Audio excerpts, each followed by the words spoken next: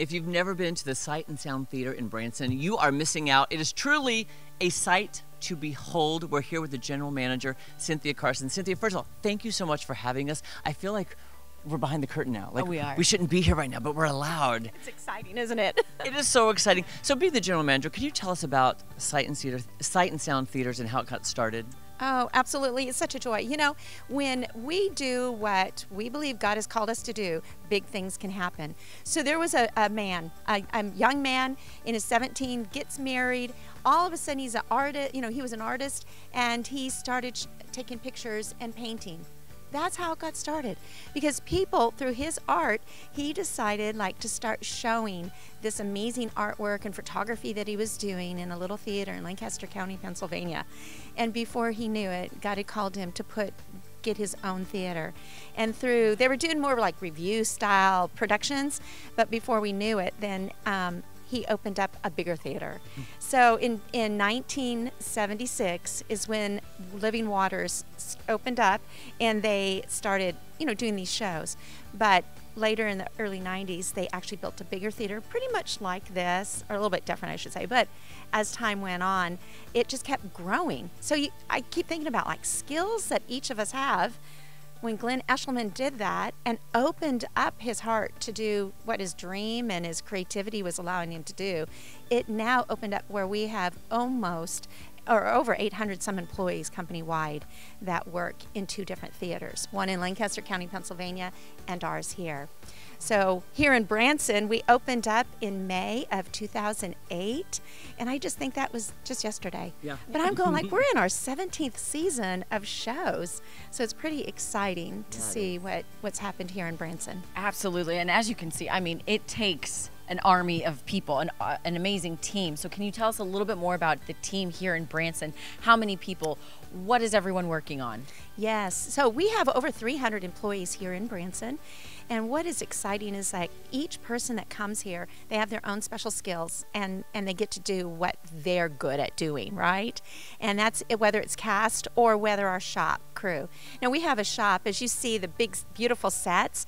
Our shop doesn't build all of this, but they are part of the whole team that builds sets for all of our shows in both locations. So it's unlike even our shop here. They're building for the next show that's going to be happening in Pennsylvania. They're building set pieces. Then they come, take them apart, put them on semi-trucks, send them back, and then they open up and perform out there.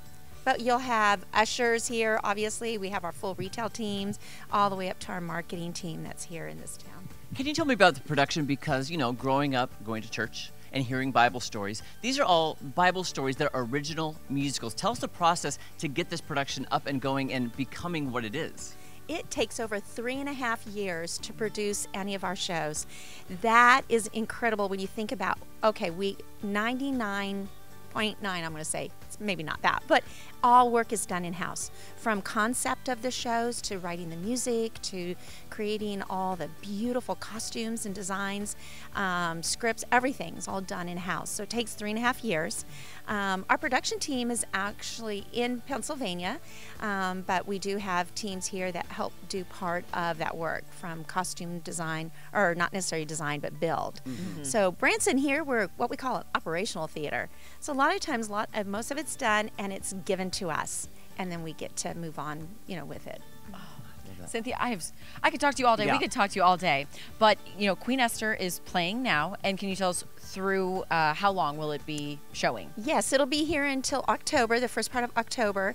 And then we actually, for this year, we'll be shutting down. We're only opened until the 5th of October, I believe it is. And then we'll shut down, and we have to tear this whole big, beautiful set off.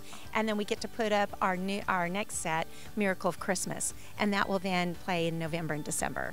That's amazing. Now, before we wrap up, can you give us a tease? Because there's a new show coming in next year. Are you allowed to talk about it yet or not? Oh, we are definitely allowed to talk about it, and tickets are on sale now for it, and I'd advise book early.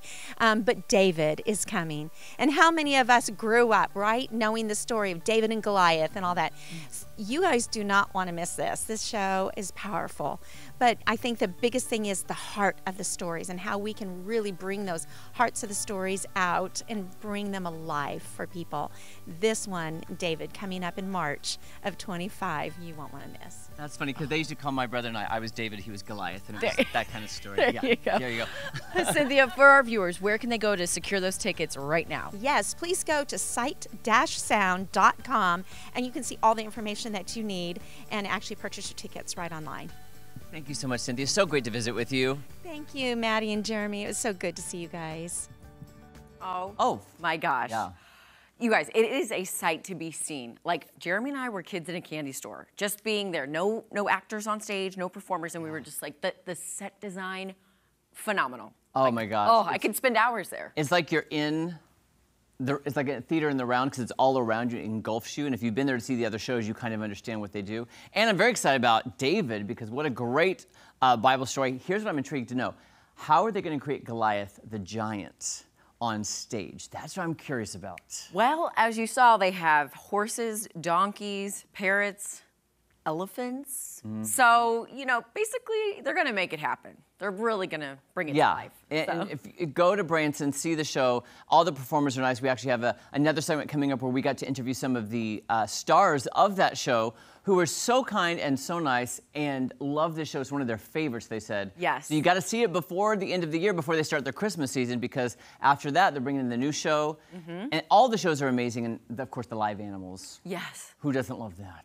Well, I love when you're at a theatrical performance and they're coming down the aisle, you know? So it's not just looking at them, they're really... It engulfs you. Engulfs you, thank you. It engulfs you. All right, guys, check that out, Sight and Sound Theater in Branson. Don't go anywhere. We're making a cherry cheesecake dip, perfect for the 4th of July, right after this.